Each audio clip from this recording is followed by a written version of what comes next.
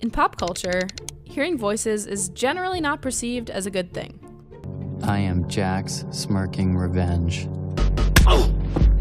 But there are people who find the voices in their heads to be therapeutic.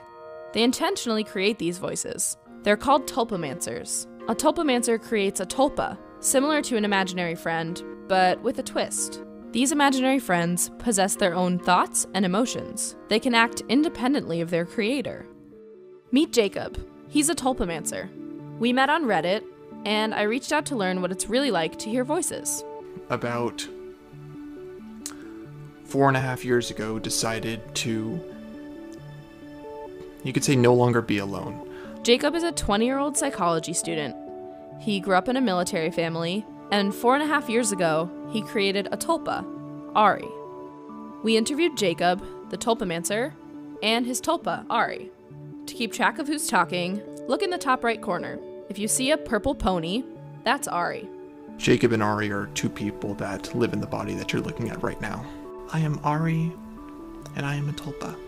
I see myself as a bat pony, as a pony with bat wings and glowing golden eyes, and a greatcoat and a midnight blue mane. So Jacob sees Ari as a pony. This is Dr. Samuel Vizier. He's the first person to ever conduct research on the tulpa community. He has a theory about why Jacob sees Ari as a pony.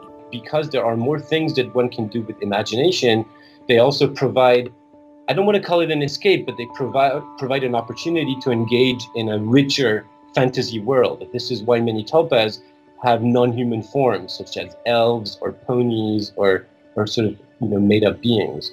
Why would someone choose to create a tulpa and hear voices? I would move every other year, being raised in the military, and so I desperately needed someone who could stick with me. I think the purpose of the tulpa fits the completely normal human urge to connect with other people and to not be lonely and to be social. We are through and through, evolutionarily, we are social beings. Ari is able to possess the body and front, meaning she can control the body and speak for herself. Jacob and Ari have come up with 2 different methods for switching. There's a possession scene in the movie where someone who comes into the body grasps the hand of someone else and flips it. And when they flip it, the identity, the entity that wants to possess the body flows into the body. And since seeing that, that's been a way that Ari and I have been able to quickly possess.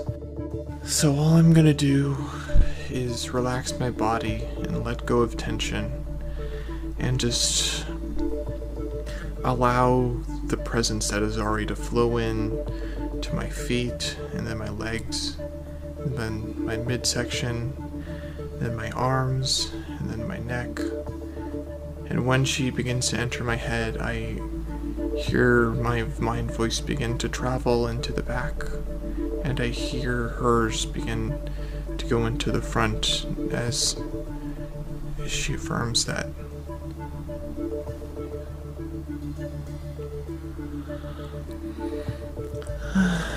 That I'm in front. Hello. Everything that people say Jacob do, I can do. Some areas better than him, some areas not as well. So Ari lives in Jacob's mind. Typically, characters in pop culture with voices in their heads are associated with mental health issues. Do tulpamancers fall into that category? Even in the most conservative, medically minded psychiatry, hearing voices is not in and of itself considered a problem. So hearing voices is only a problem if the person who hears them reports being distressed, and if other people around them also report being distressed. Once upon a time, my parents decided that my being LGBT was a mental illness that was symbolic of something going on in my head that shouldn't.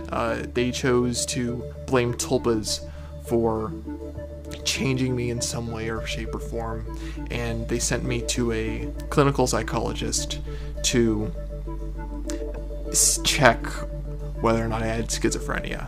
And the therapist told him straight up, this isn't schizophrenia. You can't give yourself schizophrenia.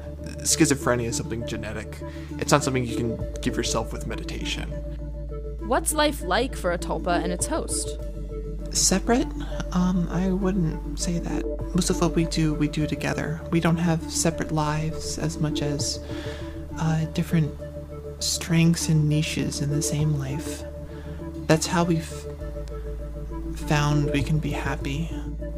Nothing you do is truly private, but that's not a bad thing. It means you're being held accountable by someone who cares for you and looks out for you. So, living with a tulpa is like sharing a body with your best friend.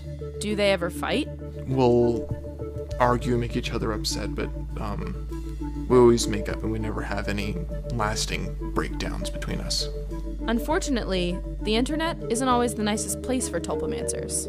Tulpamancers suffer quite a bit of bullying. I mean, I have read some very derogatory comments towards tulpamancers because they're probably an easy target. They're very sincere, they're enthusiastic about their practice, they do something that is really radically different, so it takes people the wrong way, and as such, they become the target of bullying, which I find very unfortunate. But despite the bullying, Jacob has found comfort in Ari. I like to think that I've made Jacob a better person. I think that with me around, she not only takes better care of herself, but better care of others.